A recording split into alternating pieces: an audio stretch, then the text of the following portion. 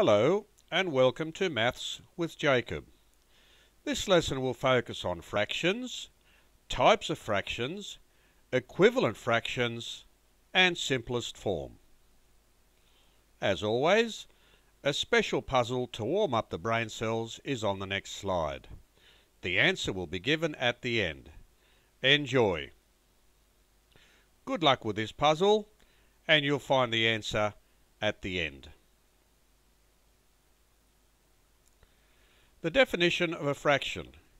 A fraction is a numerical quantity which can be represented in the form a over b, where a and b are integers. Remember that integers are whole numbers.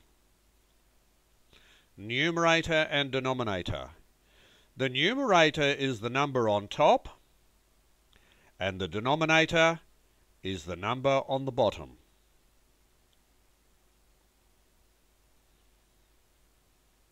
Simple fractions. A simple fraction is one where the numerator is smaller than the denominator.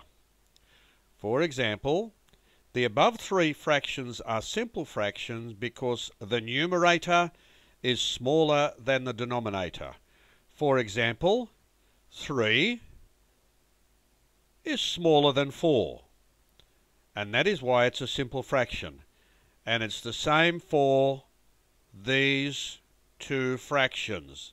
The numerator is smaller than the denominator. Improper fractions. An improper fraction is one where the numerator is larger than the denominator. So if you look here, the numerator is 7, the denominator is 4, and it's the same for these two fractions here. So the above three fractions are improper fractions because the numerator is larger than the denominator. Mixed fraction or mixed number. A mixed fraction, which is sometimes called a mixed number, is made up of a whole number and a fraction. So here you see the whole number is 2 and the fraction is 3 over 4. Here the whole number is 5 and the fraction is 7 over 8. So the above two fractions are mixed fractions because they are made up of a whole number and a fraction. Changing a mixed fraction to an improper fraction. Performing the above operation is very simple. It requires us to form a multiplication and an addition. Now here are two very good examples. 2 3/4. To change that to an improper fraction, all you do, 4 times 2 is 8, plus 3 gives you 11. So the 11 goes on top in the numerator, and the 4 becomes the denominator. The next example, 7 times 5 is 35, plus 6 is 41. So there's the 41, and there is your 7.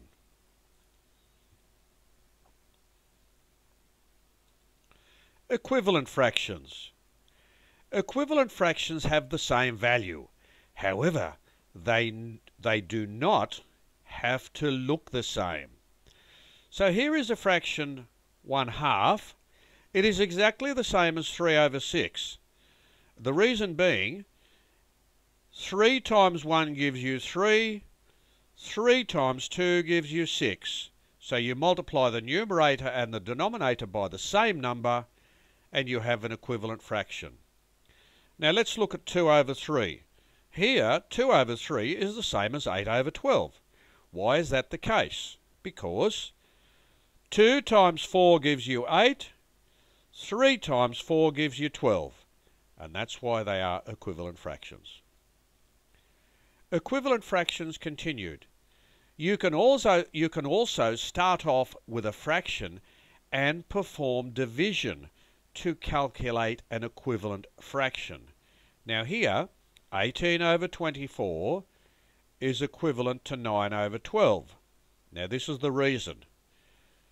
18 divided by 2 gives you 9. 24 divided by 2 gives you 12, and that's why they are equivalent. Here, 36 divided by 3 gives you 12. 45 divided by 3 gives you 15. Writing a fraction in simplest form. A fraction a over b is in simplest form when both a and b cannot be reduced any further. Now here we have started with 18 over 24, and we have to write that in simplest form.